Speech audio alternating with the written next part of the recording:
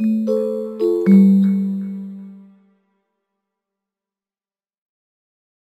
and welcome. In this video we'll look at what's new in Micro Focus Desktop Containers 12.1 and Turbo. We'll start by looking at the new Turbo Hub server, and then we'll look at changes to Studio. The Turbo Hub server is a service that allows you to host all of your Turbo content on-prem. So with Micro Focus Desktop Containers 12 with the Turbo subscription, we introduced the notion of the Turbo command line interface as well as the Turbo repository. Typically, when you use the Turbo command line interface, you're going to be interacting with turbo.net. That means all of the content goes back and forth between the server on the internet and the local client. With the new Turbo Hub server, this allows users in the system to use the Turbo command line against the local hub. This way, if you wanted to build your own applications or images, and you wanted to store sandbox data, that data could live on premise instead of having to be on the internet.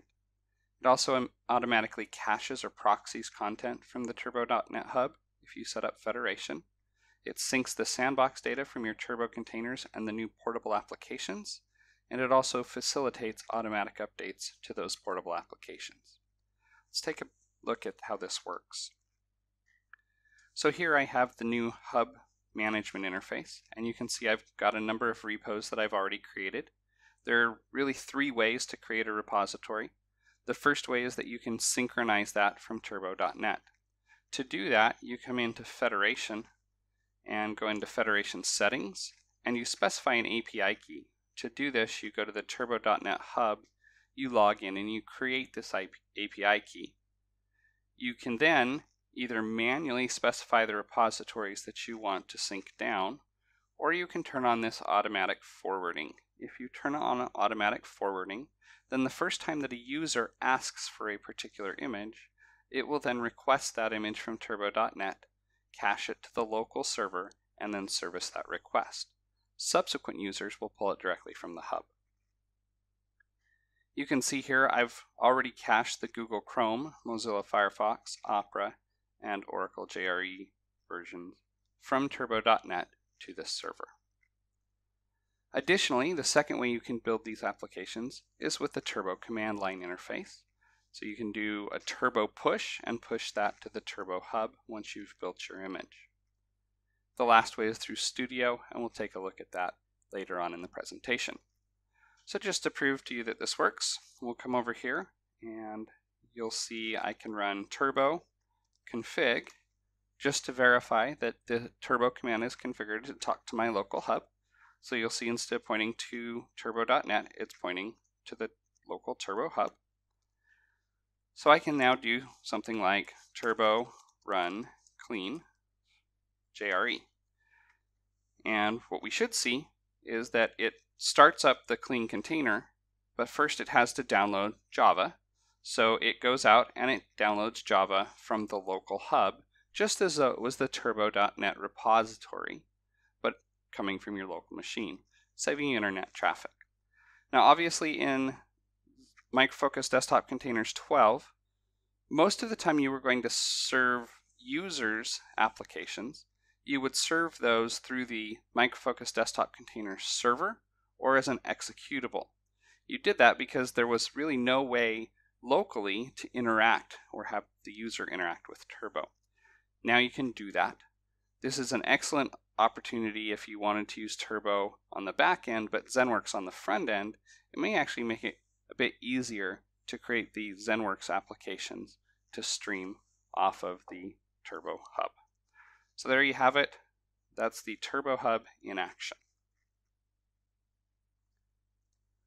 Next, I want to talk about some changes to the Micro Focus Desktop Containers Studio. This is the Studio version that is included with all versions of Micro Focus Desktop Containers, including the Turbo subscription.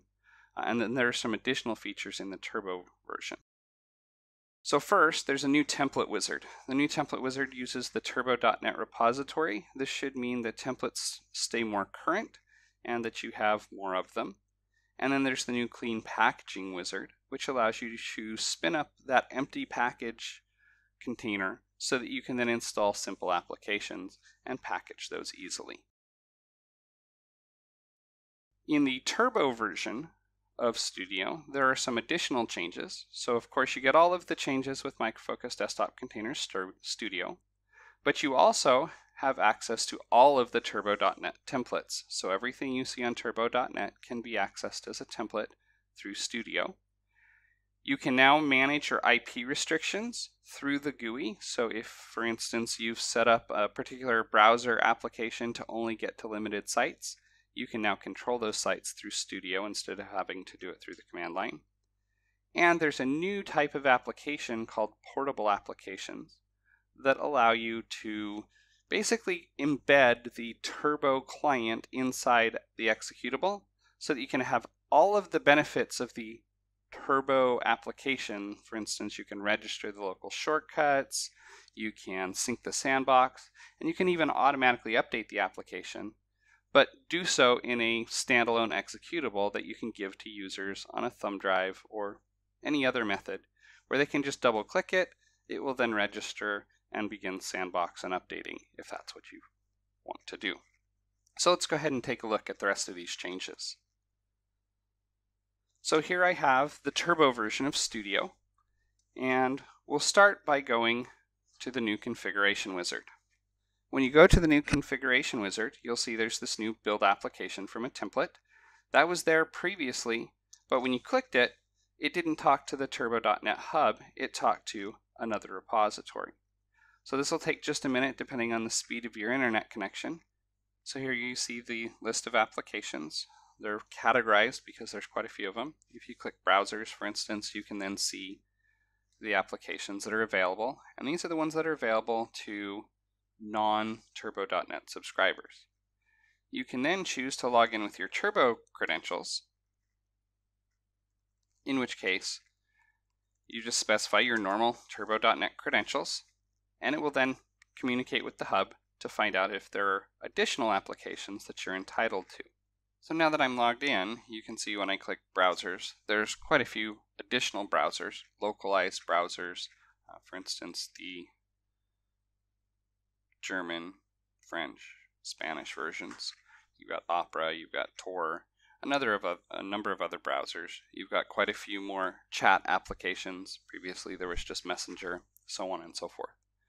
So from here you can simply select the application that you want. We'll pick Messenger 301, click Next, and it will then download that from Turbo, and the rest of the process is the same as what you're used to, where you can specify the sandbox, an output file, and then choose to build or publish or run the application. In my case, I'll just say build the application now. That will give me an ISV application. So there you have it, packaging through the new Turbo Hub templates. So we'll go ahead and save that. The second capability we talked about was the ability to do clean packaging. So I'm going to go ahead and create a new package. I'm going to say Configuration Wizard. And if you're a Micro Focus Desktop Containers customer without Turbo, this is a new capability. If you're a Turbo user, this is capability that you had but can now be introduced or implemented through Studio. So you have this install an application into a container. Unlike traditional packaging where you take a before picture and an after picture, what this does is it allows you to pick an application. So in my case, for instance, I've got the FileZilla application. I can select that, and it basically spins up the clean container as the administrative user behind the scenes. It automatically creates the needed mount point, and then it goes ahead and runs the installation that you set within that container. And so here you see FileZilla comes up, and even though I already have FileZilla installed on my machine, because it's installing in the container, then I can go ahead and just do the install, and it doesn't even know about my local install. So this really saves you the time of having to maintain a clean machine that you can package into. And so now I have FileZilla, and I can go in and I can customize the application. So for instance, I might want to come in here and go to Settings and Updates and turn off the check for updates since this is a virtual app and I'm going to be maintaining it. So then I'll go ahead and close out FileZilla, and you'll see it now knows that that application has ended, and it's basically building that image, and then it will open that image up in Studio so that you can do additional changes or customizations that you may want to do. So it's now finished importing it. Because there were 2 icons created during that install, it brings me up and asks me to select the startup files. I want to get rid of the uninstaller. Say yes, next, and then I can specify my new folder. Put FileZilla here. And again, we can choose to run or publish the application. We'll just go ahead and put it here. And now I have my application that's ready for me to do additional changes to within Studio. And I did all of that without having to maintain a clean image. All right, so next, those are the kind of core features for both Micro Focus Desktop Containers and Turbo Studio. Next, we want to look at 2 other small changes for Turbo specifically. So if you're a Turbo subscriber, then when you come in and open up an application or build an application that requires IP restrictions, you'll see here I've opened this up and I can see now inside Studio the 2 restrictions that have been defined. So in this case I'm blocking everything but this one URL, and so that one URL will be hit with Firefox, everything else will be blocked. Previously you had to do this all through the Turbo command line interface. We're focusing on trying to make this easier to use for the average administrator. And so you can define new routes here, you can remove routes here, and you can add both blocks or denies from here. Finally, there's a new capability called a portable executable. So in my case, I've actually already created a portable executable, but you'll see here I could turn this application into a portable application. To do this, I simply select Portable Application, and then I can specify some options. You can see if you are running this on Windows 8 or higher, or you have on Windows 7, all the machines you're going to run this on have the latest .NET framework. You can pick that. If you pick Windows XP, it actually embeds the .NET stack within the application. You can configure the isolation layer, and you can also configure when this executable is run, does it have access to my documents? Does it synchronize the settings and data back to the Turbo repository or the Turbo hub? Does it automatically check for updates? And does it show the launch options on startup? In my case, when I built my portable application, I actually had all of these checked. So we'll come up down here and find that application. The portable application that I've created is actually this FileZilla application.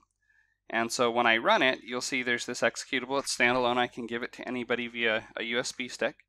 But when I run it, unlike the traditional ISV application where it just runs, you'll see the turbo.net. And if you're not logged into the hub, it'll ask you for your credentials because you're supposed to sync your data. And so it's gone ahead and it's checked to see if there's any changes on the server, whether it's an automatic update or it's sandbox changes that need to come down, and then it's run the application.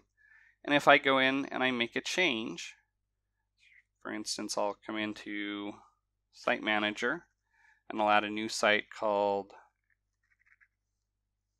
MF and add ftp.microfocus.com and say OK. Then when I close this application, you'll see it saves the container state, basically saving the sandbox to my Turbo hub. I can now take that executable, go to another machine, run the same executable, and it will pull down my sandbox. So that's the changes to Turbo Studio. That's the new portable applications and how it plays with the hub. Thank you for joining me today. I hope you enjoyed this video and found the new information about what's new in Micro Focus Desktop Containers 12.1 and Turbo to be exciting and useful to you. Thank you.